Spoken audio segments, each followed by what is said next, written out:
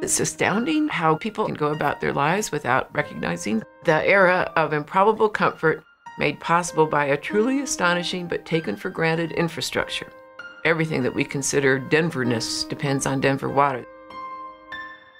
It provides clean, reliable water source for 1.4 million people. But every time we provide a drop of water, we impact some community. They're a big impact and a big influence on really water throughout the West. This is some of the most affordable, cleanest, best water in the United States.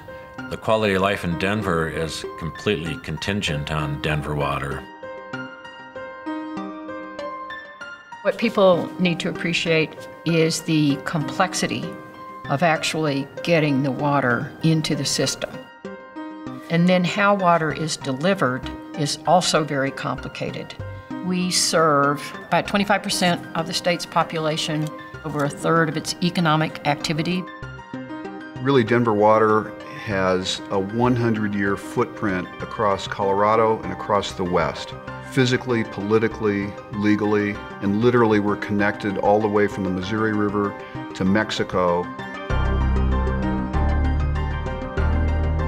I think that it's hard to grasp the scale and the scope of the size of it and the foresight of the people who acquired water rights so many decades ago in anticipation of the growth of our community.